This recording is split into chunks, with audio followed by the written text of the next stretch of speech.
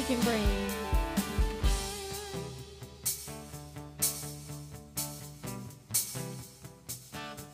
Because of your love, we're forgiven. Because of your love, our hearts are clean. We lift you up with songs of freedom. Forever we're changed because of your love.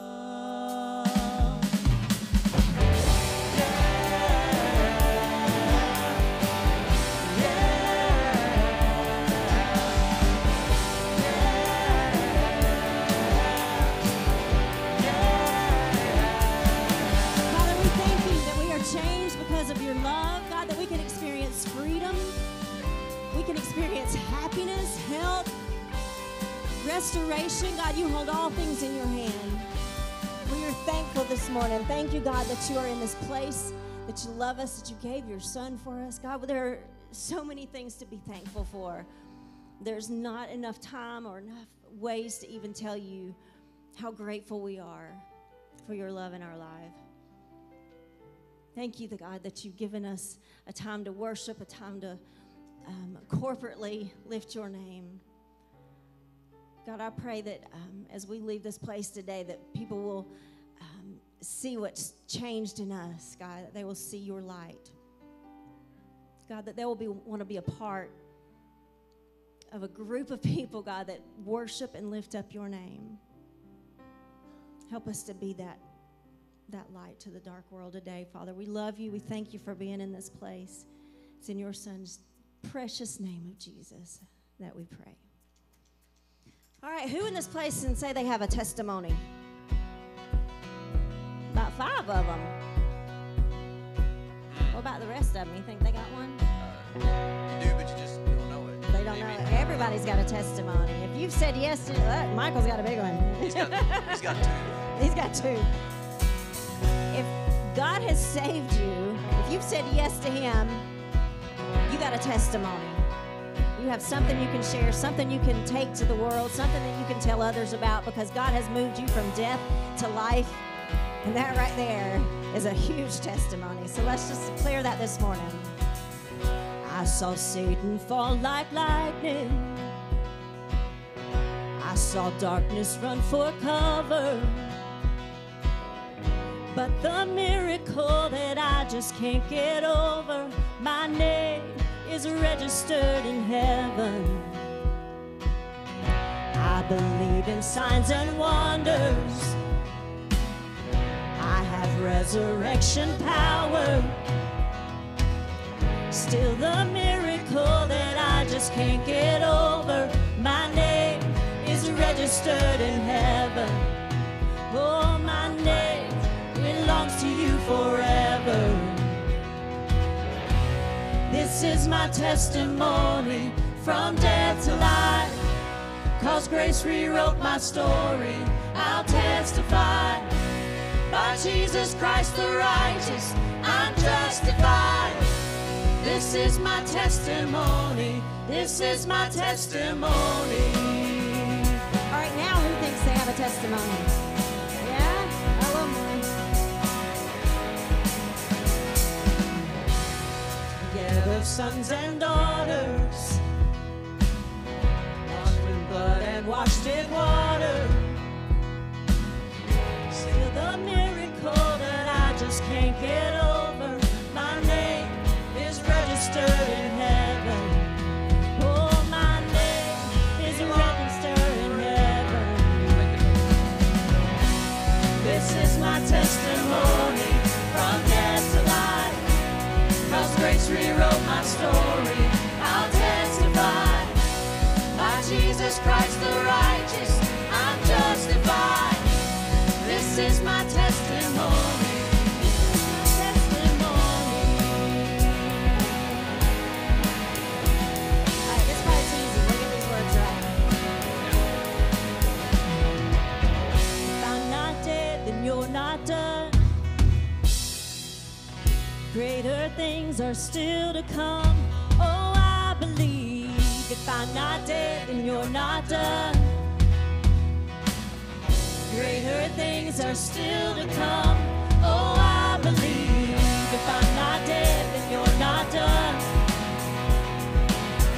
Greater things are still to come.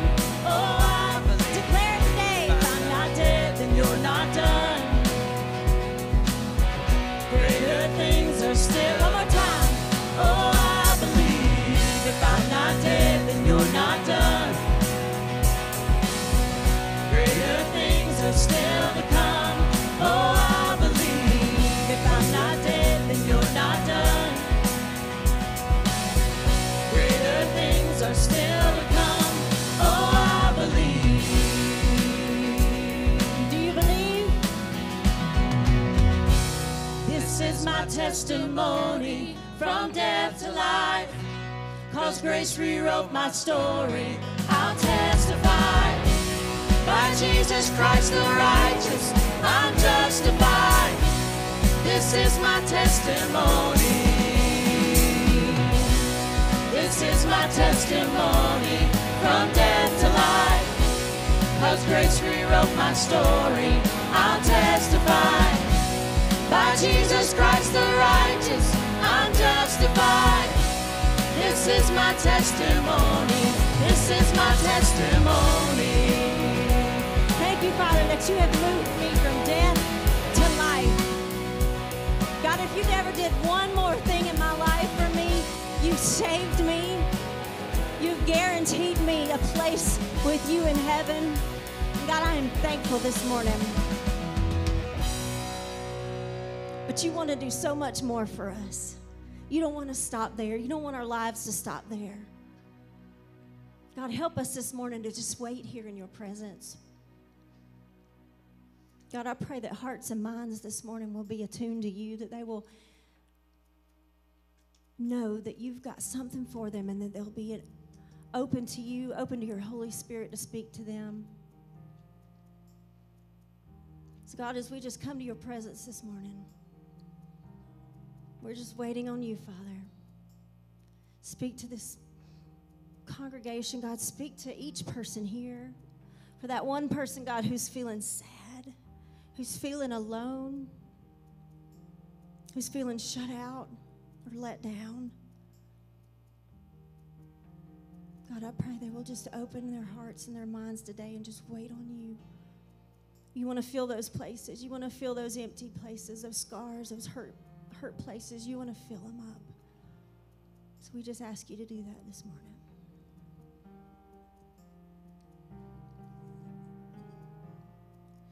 If faith can move the mountains, let the mountains move. We come with expectation, waiting here for you.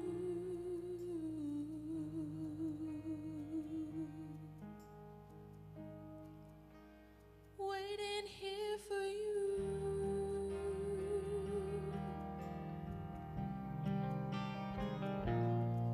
You're the Lord of all creation, and still you know my heart, the author of salvation. You've loved us from the start.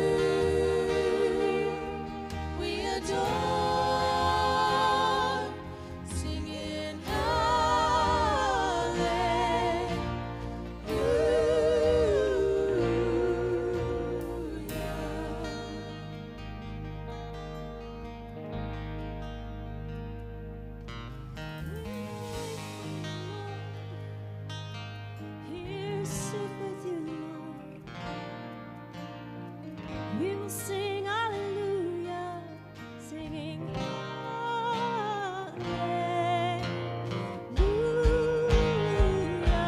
singing hallelujah, singing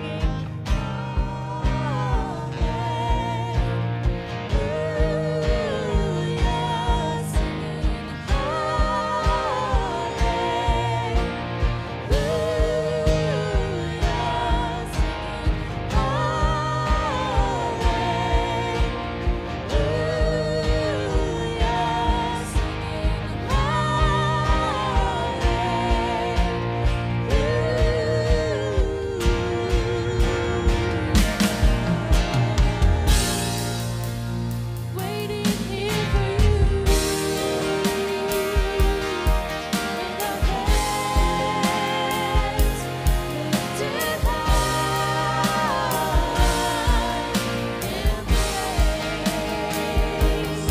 and it's you we adore, singing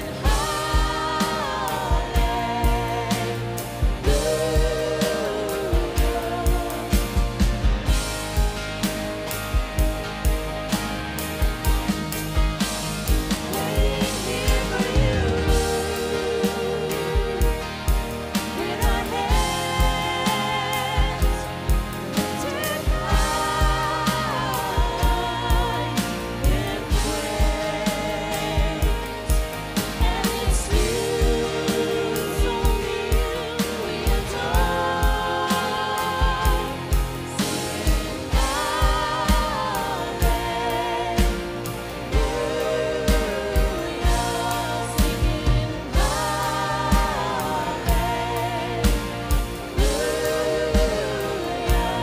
singing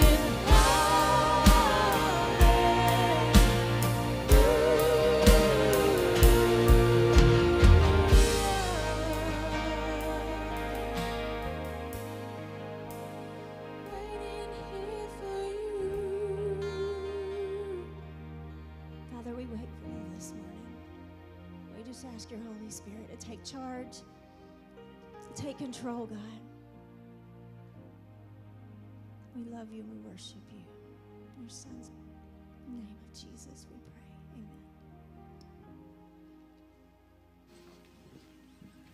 pray. Amen. Amen, amen. Thank you so much for that worship. We apologize for the technical difficulties. Don't know what's going to work or won't work today, but that's okay. We know that Jesus always works. We know our Father, Heavenly Father, is on the throne. Amen. As our ushers come, we're going to continue to worship God with tithes and offerings. Our youth just went to Hearts on Fire, and it was $70 per youth. So if you think, I don't know what to give toward, you can give toward our youth to support them. They go and they grow in these spiritual ways at camps and at retreats and these conferences and different things. And that is a wonderful thing that you can invest in our church. If you like to have technology, it looks like we're going to have to upgrade some of our technology. You might give toward that. There's a lot of ways that you can support us and help us to reach others for Jesus Christ. And we thank you for being faithful in your giving. Join me as I pray for our offering. Father God, we just thank you for this day. We thank you that you are sovereign, that you are in control, that you are on the throne, and we wait here for you. Holy Spirit, have your way in us and in this service today. God, I pray that you would just bless each gift and the giver, that we would be obedient, that we would return the full tithe to you and the offerings that you lay upon our hearts, that we can do everything that you've called us and created us to do as a church here at Sevierville First. So bless this day and help us to honor and to glorify you in all we do. In Jesus' name we pray. Amen. I guess you have to imagine my transition video today. It is just a prayerful, quiet, mountain scenery with creeks and with the leaves and with the nature, and there's peaceful music playing. Don't you all just feel better now after you got that in your minds? I mean, our focus today is prayer. We thank you for being here today. The prayer of Jabez. Anybody ever heard of Jabez in the Bible? Yeah, hopefully that you have. If you haven't, we're going to dig into that today. We've looked at some different things this month. We've asked a question, are you ready to die? And we've dealt with that. And then we've looked at the 23rd Psalm, and we broke that down verse by verse to try to look at that a little bit differently than what we may be used to reading it. And then today we're going to look at prayer, and we're going to focus upon the prayer of Jabez to begin, and then we're going to branch out a little bit from there. But I pray that we all have a vibrant prayer life. We have a good Heavenly Father. He loves you. He is for you today. He is not against you. I don't care where you've been or what you've done. He is on your side, and He wants us to spend time with Him, and prayer is a wonderful way to do that. You know, but before we get started, we've not heard from little Johnny in a while, and it reminds me of a story about little Johnny praying. He was eating in a restaurant for his birthday when he started eating without saying a prayer. His parents turned to him and said, "We say a prayer before eating in our house." Johnny replies, "Yeah, that's in our house, but here the chef knows how to cook." That was short. How about another one? Anybody? One person wants it, so you get it. There were two men playing golf. At the end of the hole they were on, they could see a funeral procession going by. As the hearse drove by, followed by a few cars, one man knelt down, took off his hat, put it over his heart, and said a prayer. The man next to him said, "Well, that's the nicest thing I've ever seen a golfer do." The man stood up and said, "Well, it's the least I could do. I was married to her for 35 years. Ooh. Don't do that, man. That's not right. Don't do that.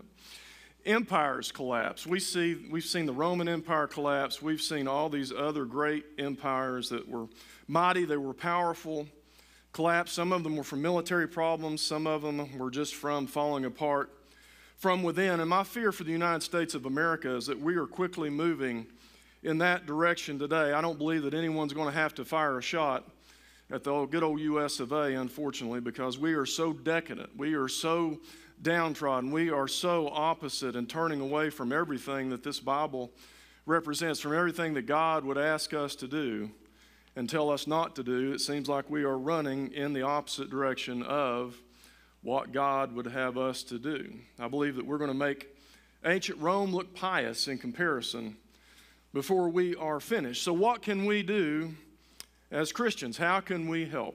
I believe that we can pray. Does anyone here believe in the power of prayer? I do. I don't end a sermon without giving an opportunity for people to come forward, for me to pray with them, to agree with them in prayer for whatever needs, spiritually, relationally, emotionally, physically, or financially. I believe that our God is the same yesterday, today, and tomorrow, that He still answers prayer. If He's done one miracle in the last 2,000 years, He is still a miracle-working God. Amen. I believe He's done a lot more than one miracle. I've seen Him do miracles in my life. So what we should do as Christians is we should be praying for our nation.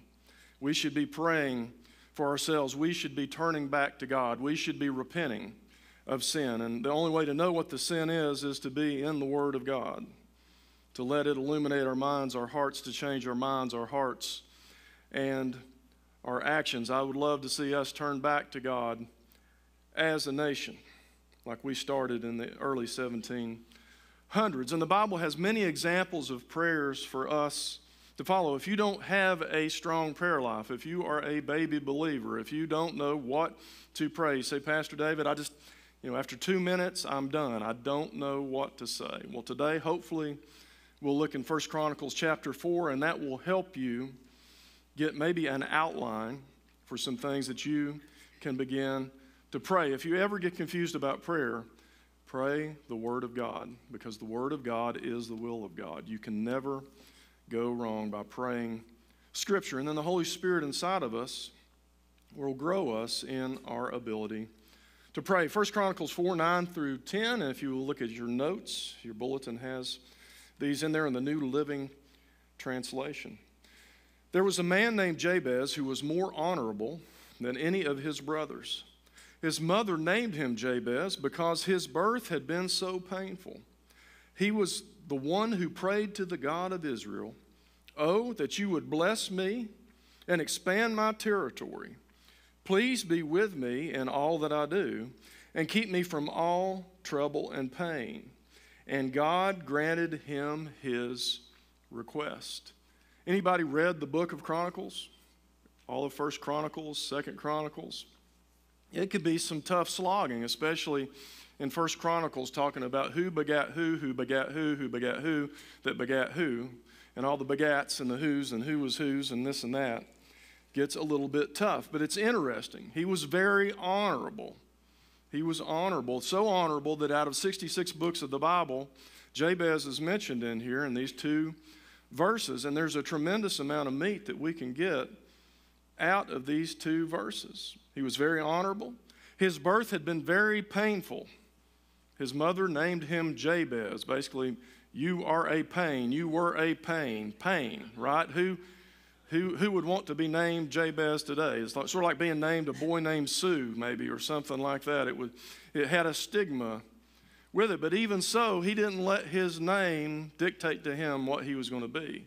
Because the Bible says in that first verse, he was more honorable than any of his brothers. So although he had come from pain, he was named Pain, he knew how to carry himself. He knew how to be the person that he should be, the God-fearing man that talked to God, who had a prayer life. He prayed to the God of Israel. Did you pray to the God of Israel, the God of us today? Did you pray to the Father? I pray that you started your day in prayer. Not only did he pray, he asks for specific things. That you would bless me and expand my territory. Be with me in all that I do and keep me from all trouble and pain. Don't let me cause any more pain. That's a pretty good prayer, isn't it? And God granted him his request. 4 main requests. Bless me, number 1. Number 2, expand my territory. Number 3, be with me in all that I do. And number 4, keep me from trouble and pain. And God granted his request. How many of us here today want to be blessed? Show of hands. Anybody? Yes, I think we all want to be blessed. Bless me indeed. Is that just financial? No, one phone call from your doctor can change that in a hurry. If your physical health has something coming against it, you understand quickly what is most important, and it may not be your finances. It could be your physical health, your emotional health, your relational health. What about the expand my territory? Anybody want your territory expanded in here? Some of you are thinking, my house is too big right now. I can't take care of it. I've got enough yard to mow, enough blasted leaves on the ground. Amen. I mean, anybody in East Tennessee here got some trees? I've got that problem and that issue. But to expand his territory means money, financial blessings and resources. Expand his territory. Also land. That's back in the day. If you had more land, you could have more livestock. You could grow more crops. You could do the things that you needed to do to bring financial blessings into his family. Lord, be with me in all that I do. That's good. That's good. Who wants the Lord to be with them in all that you do? Amen. Because when we go out here and we go the wrong direction and we run from God, a lot of times he'll leave us behind. We get out from underneath that umbrella of protection and we get away from him. He's not with us. That's not a good thing, is it, as a Christian? We don't want to be, and not that you can ever leave the presence of God. I know Romans 8, he'll never leave us, he'll never forsake us. But a lot of times we try, don't we, to get away. The Holy Spirit isn't dwelt in us for the day of redemption. But still, we get stubborn. We want to do what we want to do. But if you keep in the right priorities with God, you can keep God right there and keep him as the focus. And to be kept from all trouble and pain. Anybody ever have any trouble and pain in life? Anybody in the front row? Probably not. Y'all are too young, but first couple of rows here, you got some young folks. I hate to tell you guys, it's coming. It's not if, but when you're going to have trouble and you're going to have pain in these old earth suits. And he'll be with us. He can comfort us even in our dying moments. He'll never leave us. He'll never forsake us. I had to encourage a gentleman this week, 96-year-old World War II vet, was in the ICU, and he was tired. He was ready to go home, and I got to hold his hand, and I got to pray with him, and I got to encourage him. Part of the greatest generation we're losing those folks that fought in World War II. But he was done. He had fought a good fight. His body was tired, and he was ready to go be with Jesus Christ. So this prayer, if you don't have a prayer, if you don't have a model prayer to pray, this is a good one to pray. When I was a younger adult and I learned about this prayer, I think I read a book by Randy Alcorn on this prayer, and it started opening my eyes to this, and I started praying a form of this prayer every day. I was sort of a baby believer, didn't have a good prayer life going on, but it got me started where I have now grown beyond this prayer. I rarely ever pray this form of this prayer, and I have my own form that I journal and I pray. I pray for family. I pray for you all. I pray for other pastors and churches in our community. I pray for our nation. I pray for our leaders. I pray for a lot of different things that may be upon my heart or may be upon your heart or upon your loved one's health. It seems like I've had a lot of hospital visits this week and a lot of folks that are hurting, that are sick, that need that prayer. So if you've not done that, I encourage you, why not start with this? Why not start with the prayer of Jabez? Use this type of an outline to get you going.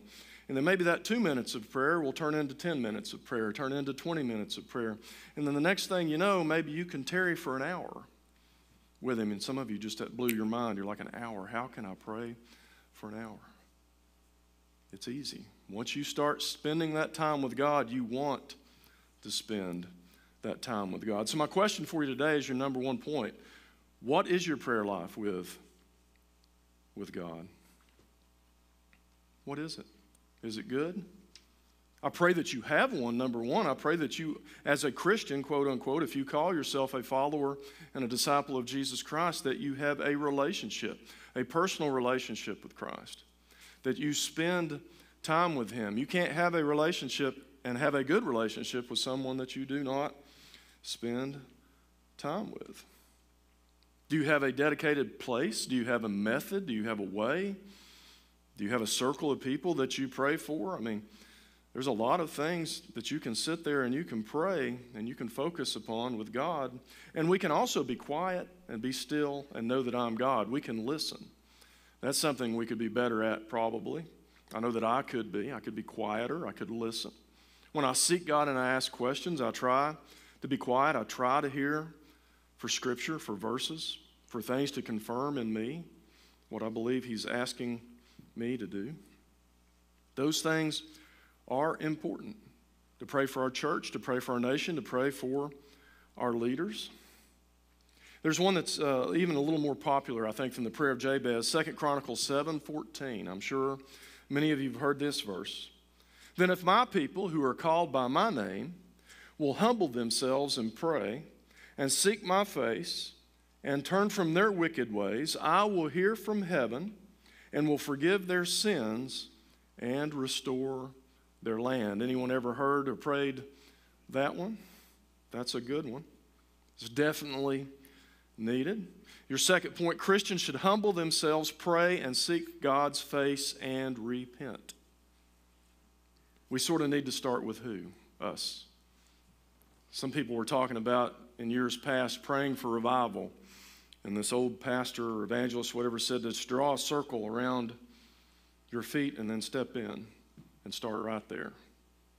Start with yourself. Repent, pray, turn from your wicked ways. Seek God's face.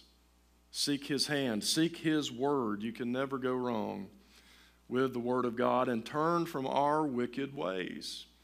Now, you are probably fine Methodists. None of you have any wicked ways. So therefore, I'm going to ask you, please pray for me because I have not arrived yet. Amen. That you guys don't really need to pray for yourselves. You don't need to repent or turn from your wicked ways. Pray for Pastor David. Amen. Will you all do that? Raise your hand if you will pray for me to turn from my wicked ways. And I will pray for any of you that might possibly have. I know it would be hard to believe that any of you would have any sin in your life. We all have sin. We have those issues that come after us, right? You better know what your weaknesses are because they can and will destroy you if you don't know what they are. If you don't crucify them daily. If you don't know what sin is, it's clearly listed in the instruction manual, guys. No men in the room, we tend to not want to read it. It's 66 books. You can do it. Promise you, you can do it. Sit down, start in Genesis or start in John, wherever you want to go, Matthew, Mark, Luke, or John, and just read it. Just do it. Know what God says. Know what is truth. Don't distrust me. Don't distrust Pastor Jeff or Daniel when he's in here preaching. Know the Word of God. Know what the truth is. The truth will set you free. Pray, seek God's face, and repent, obeying the Word of God. Whether you agree with it or disagree with it, obey it. We seek that perfection. John Wesley would ask all of us to move toward perfection as Methodists. Jesus gave us a great example. You want another model of prayer? I'll give you another way of doing prayer, actually, not a model yet, but Mark 1:35. Before daybreak the next morning, that's early, y'all, before daybreak, that's dark, right? Jesus got up and went out to an isolated place to pray. Any of y'all morning people in here? I am not, did not, used to be. I'm getting to be more so. I think it's just because I'm getting older. My hair's a little bit grayer. I start waking up earlier in the morning. But still, sometimes it's a challenge to get up out of that bed, right? To go grab you a cup of coffee, inspiration, hot tea, whatever it is that you get, and get together with God, to spend time in His Word, to pray and to seek Him. Jesus set that example. To an isolated place. Did you catch that? He's not with 40 other people. He's not with the family running around and the kids jumping off of the countertops, slamming doors, and got the music and the television and the radio going. Not that they had that back then, but he went somewhere quiet. We desperately need that in our lives today. When was the last time you were somewhere that was just completely silent? That was quiet? No distractions. Find you a place. Find you a prayer closet. Find you somewhere in your home, your apartment, outside your house, in a park. Our prayer room, 24/7, you can get in it. If you don't know the code, come find me. You can use it. We'd love for you to go there. It is a quiet, peaceful place. I don't think it was accidental. I believe that Jesus had a plan. He made himself get up to go spend time with the Father. A lot of times I need the alarm. I need the wrist to vibrate with the watch to wake me up, because your third point, prayer won't happen by accident. You're not going to accidentally pray today, most likely, unless you have a tragedy, something horrible happens, and God forbid, that's okay. We should pray. We should seek God in every circumstance. But how much better is it if you're walking closely with God? How much better is it if you have the Word in your mind, that you don't have to go and, I grab my Bible. There's a tragedy right now. What should I read? Have it. Know it. Have that comfort. Have that weapon to fight back against the enemy. Schedule it. Plan it. Be deliberate about that. It empowers us as Christians to go through our day when we have that prayer life, when we have that time in His Word, when you have a personal relationship with Jesus Christ, not just a fire insurance, not just saying, yeah, I'm going to heaven. That's important. But what are you doing now with the gifts, talents, and abilities that God has given us? Jesus taught His disciples to pray. Luke 11:1-4, we all know these verses. Once Jesus was in a certain place praying. Again, He had a certain place praying. As He finished, one of His disciples came to Him and said, Lord, teach us to pray, just as John taught his disciples. Jesus said, this is how you should pray. Father, may your name be kept holy. May your kingdom come soon. Give us each day the food we need, and forgive us our sins as we forgive those who sin against us. And don't let us yield to temptation. Another great outline. If you don't know how to pray, if you say, I don't get it, I don't know how, use this. Use the Lord's Prayer. Pray His will be done. Honor and glorify Him. Lift up and elevate and praise God. That's always a great way to go into God's presence. Let your kingdom come. Let your will be done. Not my will, not your will, but God's will be done. Give me what I need. Help me to get through this day. Give me the strength I need. Give me the wisdom I need. Give me the finances that I need. And forgive me of my sins as I forgive others, right? That's not always easy, to forgive those who harm us. and keep me from temptation, because we know temptation is going to come. And your fourth point, pray for blessing. I believe that God wants to bless you. Any parents, grandparents in the church today? If you're a parent, if you're a grandparent, you want to bless your children. You want to bless your grandchildren. And we have evil hearts and wicked minds. How much better does God, in his perfect love for us, want to bless and take care of us?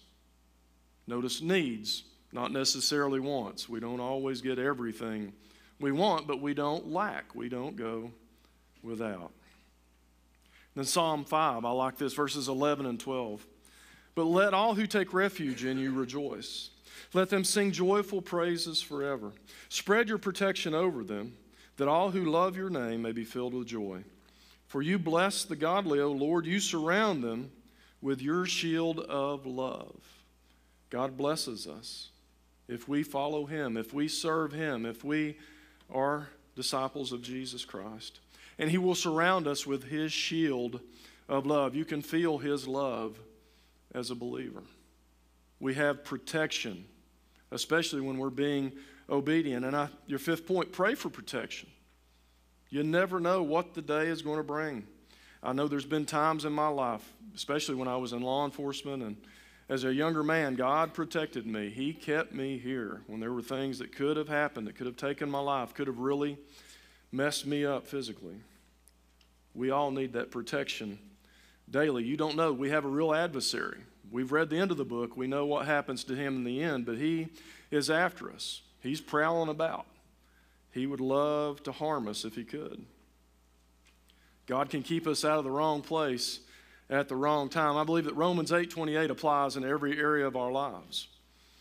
All things work together for good for those who love God and are called according to his purpose. Maybe you're disappointed by something that happened to you at your workplace, a promotion that you didn't get. Maybe you're disappointed about a relationship that didn't work out. Maybe you're on a sports team and you didn't get to play and someone else got to start in front of you. And we may not understand it all right now. We may not understand why didn't that happen and why didn't that work out for me, but I believe that God is in control. I believe that he is sovereign. He is on the throne, and that we have to trust him in spite of the disappointment that we may feel. We may need to be optimistic. Is this bottle half full or half empty? Hopefully you're seeing it half full if you're an optimist, right? If you're a pessimist, you say, well, he's about out of water. He's going to be parched up there. Somebody go get Pastor David some water. Hopefully we can be optimistic. Hopefully we can have the joy of the Lord of our salvation in us, that we will trust that God is sovereign. He blesses his people. Look at Genesis 26. I love this. Verses 12 and 13. Talking about Isaac. When Isaac planted his crops that year, he harvested 100 times more grain than he planted, for the Lord blessed him. He became a very rich man, and his wealth continued to grow. If you're wealthy, if you're very rich, I know that we're all blessed in the world's eyes because we're in the United States of America. We can go in here to this kitchen and turn on the water and it comes out of the tap. We're not carrying a bucket 5 miles down the road to get some good water out of a cow pond. Amen. We're not having to do that. We are blessed. We are wealthy, but God grants us his wealth, or wealth that we need, your sixth point, when we should be good stewards of it. Because everything we have comes from our Heavenly Father above, and we really don't own anything. You're not going to take it with you. We're going to use it for a short amount of time. Even if you live to be 100 years old, that's really quick in eternity. And we're going to leave it behind to somebody else to use it. So don't ever get so arrogant that you think, oh, I've got this and this is mine and that. Really, you're just a steward of it. You're using it until we are laying down these earth suits. Money's a tool. That's all it is anyway. We use it for good, or you can use it for evil. It's really up to us. Abraham, Isaac, Jacob, Israel, many others were blessed by God with wealth in the Bible. And he did that as a purpose to keep advancing what he wanted to happen with his people, with his kingdom, eventually with his church. Never lose fact of that the side of that wealth is a tool, and we should use what we've been given wisely.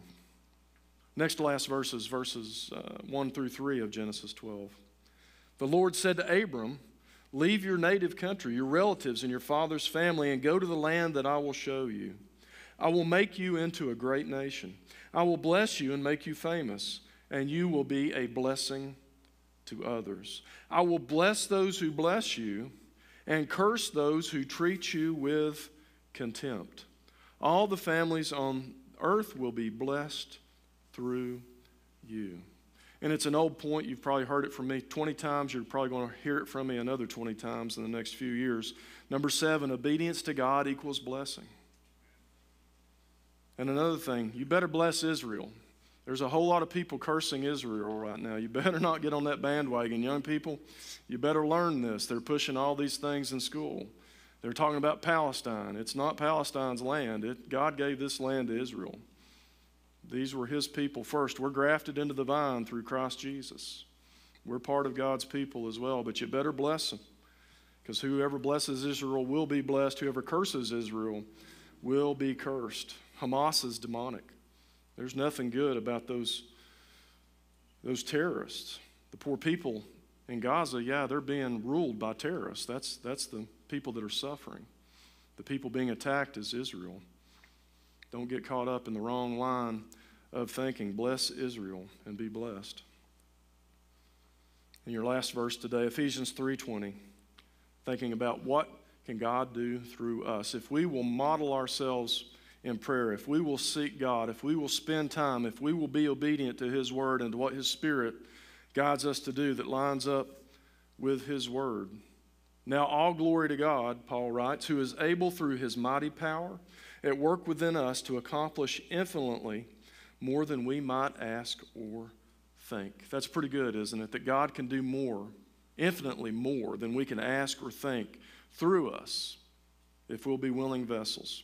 If you'll do what the last point, number 8, says today, seek God, and he will do more in and for us than we can ask or think. Pretty good promise. And like I said before, I believe that God still answers prayer, and we're going to wrap this sermon up today, and we're going to give you an opportunity. If you need prayer, if you need salvation, if you need anything at all, in a moment we're going to stand and we're going to sing. We're going to worship God. He still answers prayer. If you've got a burden, a physical, relational, emotional, spiritual, financial, whatever it may be, if you need someone to agree in prayer with you, I'd love to pray with you. If you just want to come to this altar, it's open. You don't have to have me involved in that process. And you may think, why should I go to an altar? That's sort of old-fashioned. You don't know what God's going to do when you step out in faith. It may not even be about you. It may be about somebody else that needs to see you walk and come kneel at an altar and humble yourself.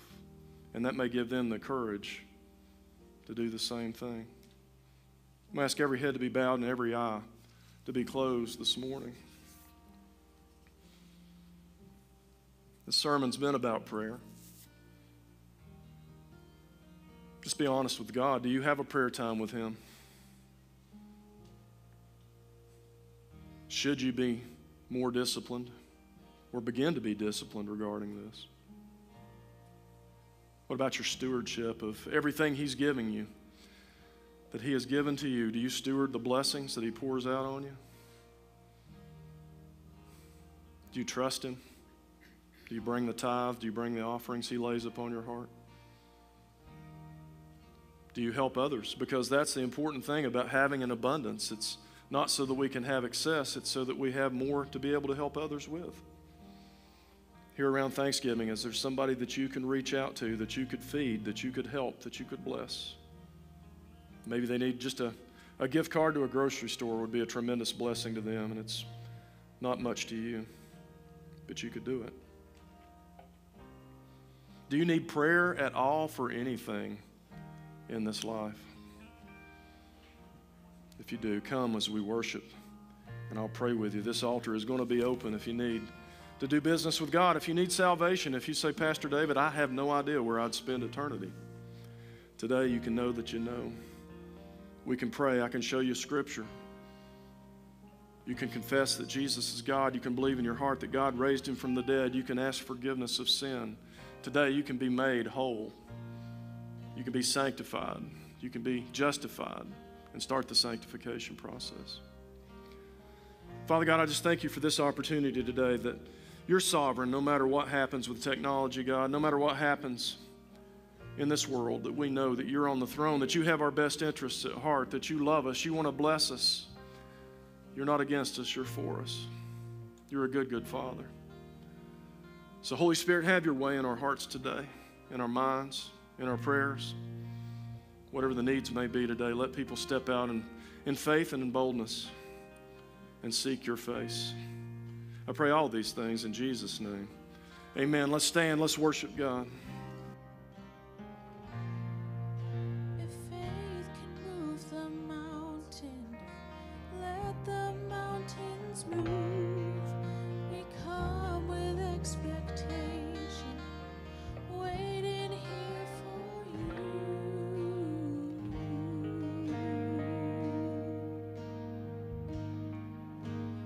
Waiting here for you.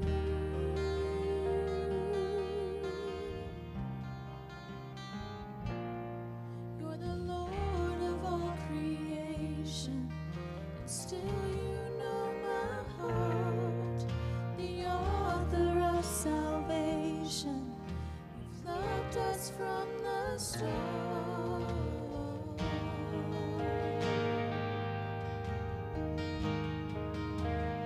Waiting here for you,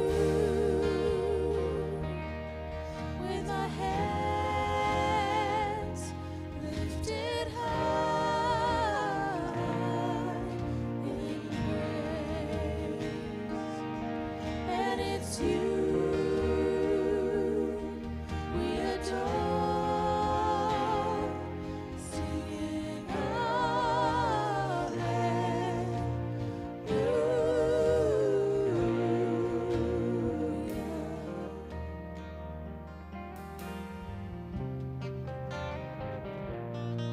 You are everything you've promised. Your faithfulness is true, and we're desperate for your presence. All we need is you.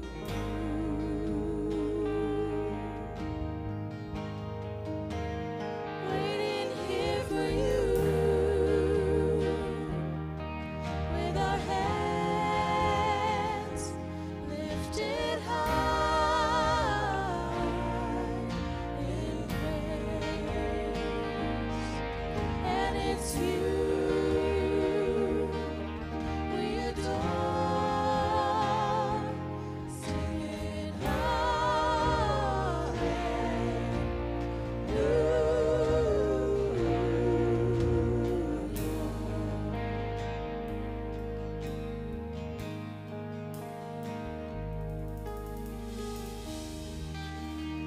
Join me as we pray, and you'll be dismissed. If you need prayer, please come. I'll stay to the last person today. Don't leave without giving yourself that opportunity.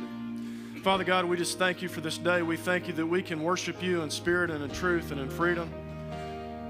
Jesus, we thank you that you came, that you bled, that you died for us, that you give us that hope of eternal life, that even if death comes, we don't have to fear death because we know we're going to live forever with you. God, be with each and every one of us. Keep us safe as we travel to and fro, as people travel for Thanksgiving this week, God. Give us supernatural hedge of protection.